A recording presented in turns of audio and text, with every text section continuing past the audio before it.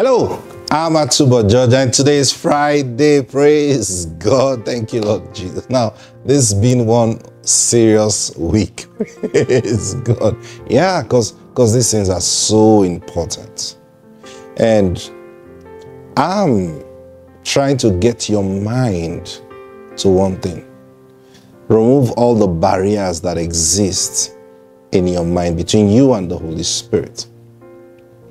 And let the Holy Spirit gain free access to you. Praise God. Before we go into today's broadcast, can we call for that daily bread? Are you ready? Now we're calling for daily bread for the whole weekend. You should not lack this weekend. Praise God. None. It doesn't matter what's happening in the state. It doesn't matter what's happening in your economy, in your nation. Hey, listen.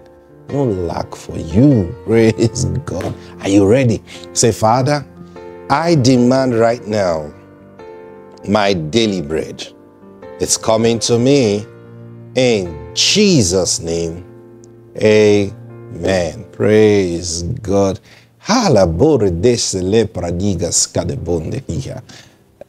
you, Lord Jesus. You know, so we've been talking about the rain, when the rain comes, and then we're looking at things that hinder you from walking in the fullness of the benefit that the rain brings. So religion becomes a problem.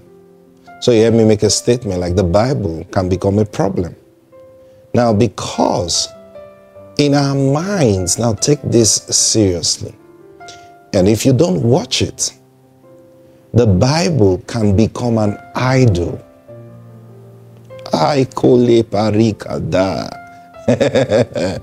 Yes.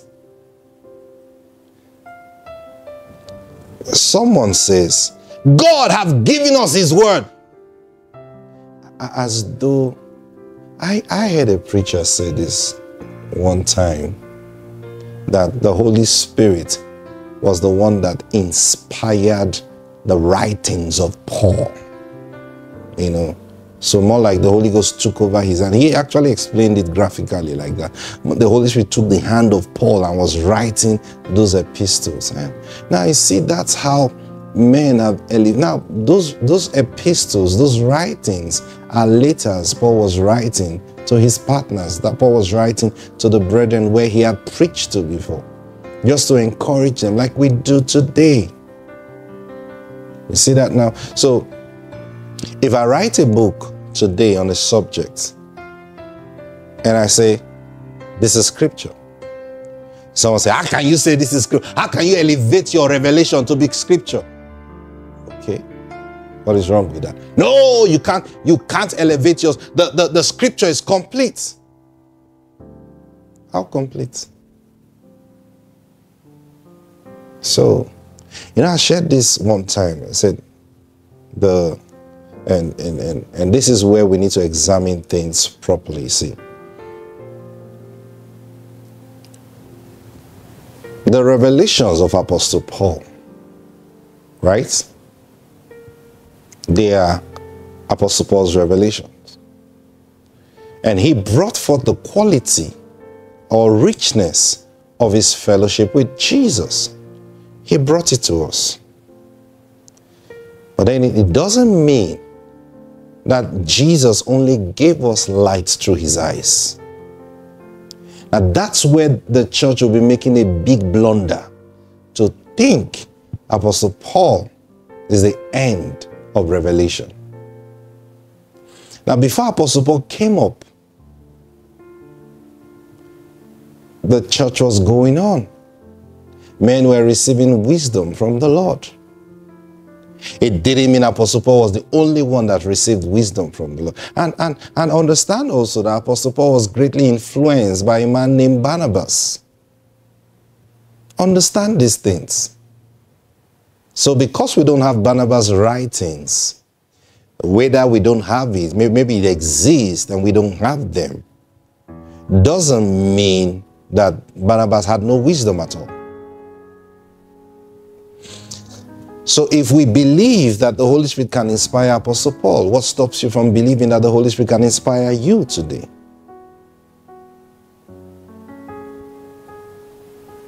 Are you getting the picture now? So So what do we do? How do we judge? Because now, can anybody come up and say, the Holy Spirit told me so and so, and we all must believe him? No, you don't have to all believe him. There is a witness of the Holy Spirit in us. Why did the disciples, for example, Barnabas was very close to Paul, and then later we find Peter visiting Paul, and they had a relationship. And even in book of Galatians, Paul wrote and said how he had to rebuke Peter. You remember that story? Because Peter's actions were wrong. Okay, now it's the same thing. Peter was a traditional man, and you know what I mean by that. He was a Jewish man. And before people came from James, now that's how the Bible puts it. That's how Paul put it. Before people came from James, Peter was free, eating and enjoying with the disciples. But the moment people came from James, Paul noticed that Peter withdrew from the disciples. And then he realized that even Barnabas caught the bug. See, so he wondered. Now, Paul stayed with these people. Paul and Barnabas, they stayed with these people. They eat with them, eat their food, play with them, go out preaching with them. Peter came and was enjoying the fellowship. But then some people came with James. See what I was telling you. Now, because Peter was scared that they would take a report. Now, not because Peter was doing anything wrong, but perception was his problem. Peter felt, these people, I know them. They will go back and tell the story in a different light. So you see, even in that day, you had myopic Christians who still insist that the Jewish tradition must be kept. Now, what they did not understand is the church has evolved. You see what I'm sharing with you? So, just like it happened to Peter, it took the Holy Ghost to break that barrier and move him to the Gentiles. Now, I believe after that, Peter just knew that, look, life is bigger than what we think. One encounter with the Holy Spirit brought that understanding to him.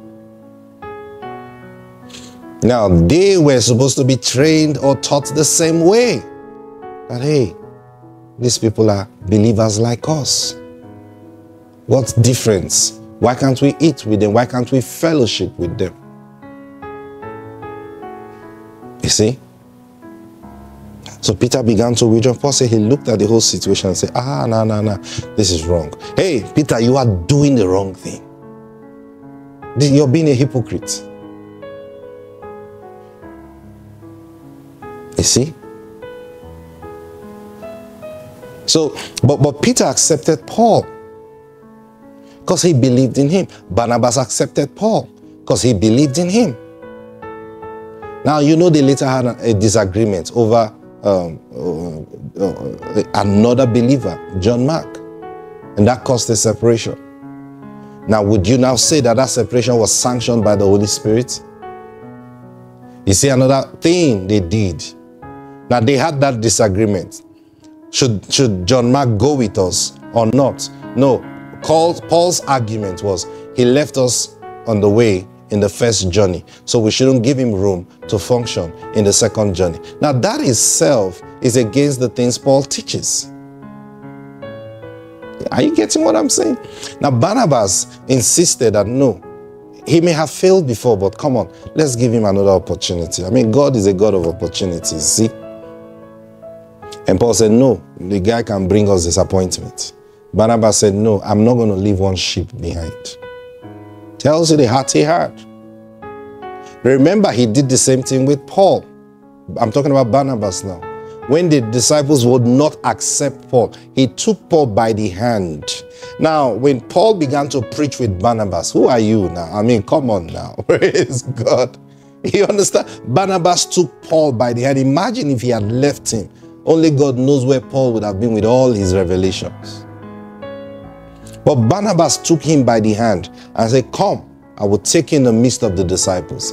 And he took them, oh, we are going for this crusade, let's go together. Oh, I'm going to preach, okay. I just imagine. In my 1 hour of preaching, he will preach for 20, 30 minutes and say, let me give my brother here, Brother Paul, to share, some things with you. And Paul comes up, the Lord, He began to push Paul. Now that's the kind of nature Barnabas had. So when it came to John Mark, he was just doing the same thing he does, strengthen the brethren. But Paul said no. And he said, well, if you insist he doesn't go with us, I can't leave him. And Paul said, okay, if you insist he will go with you, we can go together. All right, no problem then. He will go with me. Okay, let me find another brother. I'll go with Silas. And that division took place. Now, why didn't they pray? Why didn't they pray? Why didn't they say, okay, you know what, while we arguing, can we just spend time and pray and find out from the Lord if Mark should go with us or not? Why didn't they do that? Now, when you read that kind of thing, you learn from it. You don't start saying, after all, Paul and Barnabas had to separate because of John Mark. So if we're separating today, it means nothing. You're wrong. You're wrong. You look at that situation and you tell yourself, I think they did something wrong here. Both of them. Now, I personally believe, now I'm not saying the Lord told me this one now. I personally believe that if Barnabas, because see the devil, you see the devil, he is too crafty. And whenever you see strife brewing, whenever you see brothers separating from themselves, see, looking into what is the cause of the argument is secondary. The first thing you need to find out is these two people, what is the mind of God concerning them? As long as it is strife, now we can expand without strife. We can split without strife. I don't know if you understand what I'm saying. The work can be so much, and then we look at it and say, you know what, this work is getting too much. We can't both be going to the same place at the same time. So why don't you take this way and I'll take this way? Oh yeah, then once in a year, we gather together and we compare notes. Oh, that's fantastic. That's still a split. But when the split is as a result of strife, watch it. The devil is up to something. So I'll say, I personally believe that if Barnabas had been in Paul's life, he wouldn't have made that trip to Jerusalem. I believe so. He wouldn't. Because now you may sit down and say, oh, that is how he was able to write letters. It restricted Paul's ministry for many years. Paul was in prison from that Jerusalem trip for many, many years. Don't tell me that did not restrict his ministry. Because we have his letters today, we are comforted with that. But what about how much work he would have done? In prison, you can't do much work. Are you getting what I'm saying? And probably, no, let me not say that because you misunderstand me. Praise God. See, so he was confined in prison for many years. While Barnabas and the rest were preaching the gospel around the world, because we don't know their works, doesn't mean they don't have works. Now that's why I said, open your mind up. There is much more the Lord have done. There is much more the Lord is doing today.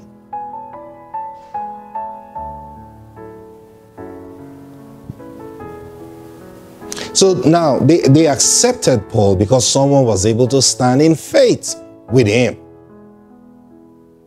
And in no time, this guy who they all knew used to be a troubler to the Christians became their friend.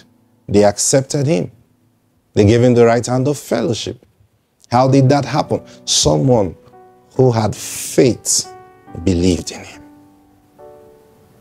It's the same thing that happens today. We instead of standing together, we bastardize ourselves because someone preaches a message you will not take time to go and understand. You just take that message on the surface and run with it and say, it's wrong.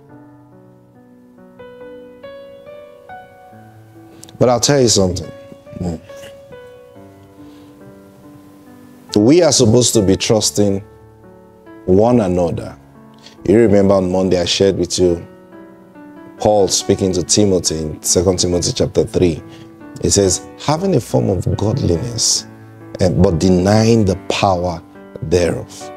Now we must believe in one another, that there is the power that is in the gospel. And if you are preaching the gospel, I shouldn't be waiting for your downfall. I should be looking at you and said, as long as you're preaching the gospel, this gospel you preach is backed by the Holy Spirit. The Holy Spirit will correct you and arrange your life. I should have enough faith in you for that. As long as you are preaching the gospel, my own is to make sure you're preaching the gospel. So where are you getting your message from? Is it by reading books and studying? Or is it by spending time with the Lord? If you tell me by reading books and studying, you will get into error very soon. It's as simple as that. Doesn't matter how many years, you'll surely get into error. But if you tell me you spend time with the Lord and you receive words from Him, then I know I have faith in you. Because the one you spend time with, you will grow. You will grow. And the things that are like excesses today, you see, you will come to maturity. That's the power of the gospel. So we don't take a form of godliness and say, this is how it should be, and then we deny the power thereof. No, the gospel has power. For therein is the power of God revealed from faith to faith. I'm not ashamed of the gospel, for it is the power of God unto salvation. It is the power of God that brings about salvation. So as you are, even as a preacher, salvation is still at work in you. As long as you are preaching the gospel. See, that thing you're preaching carries power. And I'm looking at you, and I'll see the power transforming you. And I'll see the power. You're looking at the people you're preaching to. But as preachers, we must look at one another. Not look to correct one another. Now, if you see someone who says, before you think of correcting him, try to find out the source of his information. Where did you get that from? I was reading a book. Which book? Okay. Where did you get that from? I was fellowshipping with the Lord and see the experience I went through, and then see the message I got from it. And then the Lord shared this with the Lord too. Wow. Should we just believe everybody? See, if one has the Spirit of God, it's easy to know. It's easy to know. Galatians chapter 5 tells us the fruit of the Spirit. So if the Holy Spirit is in you, number one thing I should see in your life is love. Love for God's people. That is the character of the Holy Spirit. Love. Love. So when you're against everybody and you say it's the Holy Spirit, everybody that doesn't agree with you has become an enemy, we should carefully look again whether what you have is the Holy Spirit. Because I'll tell you the truth, there are ministers who don't have the Holy Spirit. Oh yeah. There are people who do miracles without the Holy Spirit. How can you do miracles without the Holy Spirit? It's possible. It's very possible. Real miracles, you know what I mean, real miracles. Yeah, real miracles. I'm not talking about staged things people do and call miracles. Real miracles. Angels work miracles. So an angel can walk with a man and miracles will be done. Doesn't mean the Spirit of God is in that man. Well, there are things you need to learn. Praise God. Yeah, that's why Jesus said on that day, I'll say to them, I never knew you. And the fact that an angel is doing a work with you doesn't mean God knows you. God only knows those whom He had given His Spirit to. That's why no man can give you the Holy Spirit. No man. It's not given to any man. It's not given to any man. Only God can give you the Holy Spirit. So when one has the Holy Spirit in him, we should look for the fruit of the Holy Spirit. And the fruit of the Holy Spirit is love. No, there are 9 fruits of no, there are no 9 fruits of the Holy Spirit. There's one fruit of the Holy Spirit. One, and it's love. Everything he listed in Galatians 2:22 is the quality of the fruit. Yeah. Goodness, gentleness, faith, self-control. It's love is described. Just describing one fruit. Love. So when you have love, you be gentle with someone. When you have love, you be good towards them. When you have love, you have self-control towards them. So your life is controlled by love. So those are the things we should be looking out for more in ourselves. If I have the Holy Spirit in me and He is giving me this message I'm preaching, it's coming out in love. It's not coming out in hatred for another person. It's not coming out to attack another person. It's coming out, hey, this is the truth. If we walk in this truth, it will bless every one of us. That's what God expects us to do. Praise God. Listen to me. Open your hearts. Don't be limited by religion. Don't be limited by tradition. But let me tell you this. Be forceful when the Spirit of God is the one inspiring you. See, because if He's the one that will watch over you. He's the one that will keep you till the end. If you let Him go and trust in men, the same men will destroy your life. I say this and I leave these words with you. And I tell you, have a great weekend. God bless you. I'll see you on Monday. Bye.